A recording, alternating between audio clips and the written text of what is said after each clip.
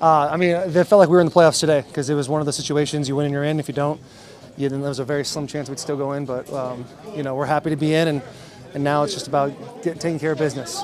Happy for Derek, happy for AJ, happy for Ryan. Those are big, huge milestones for those guys, and hopefully to continue that in the playoffs. As an O-line, how much pride do you guys take in having a guy like Derrick Henry do what he did and lead the league in rushing? Yeah, man. I mean, he's got all the talent in the world, and I'm just happy to be his left tackle. I'm happy to block for him, man, because he makes us look good. And no, I'm gonna stay right here.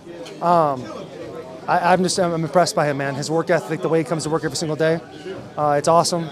But now it doesn't mean now we got to go in the playoffs and we got to start running for more records, hopefully, and we got to keep going. Were you aware that he was close?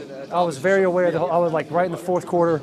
We were all talking about he needs this much, he needs that much, and so we came out, we did that 3 and out, and then we ran a couple plays and we were doing everything we could, man, and we got him a seam, and he did the rest. He's done a lot in his career. Yeah. Did you get a sense this meant something to him? I mean, anytime you're the leading rusher in the NFL, that should mean something to a lot of people. And it's awesome. It's a time for celebration right now. But literally, once we get back, man, it's all on the Patriots, and that's our main focus. We can't just be excited just to be in the playoffs. Now we're one of those few teams that got the opportunity. We got to take the most of it. What are your thoughts on going up there? To the Patriots? Yeah. Well, last time I went up there in the playoffs, we got the kicked out of us. So I got that in the back of my mind. They have great coaches. Obviously, Tom Brady's the best football player of all time. I've said it once 1,000 times.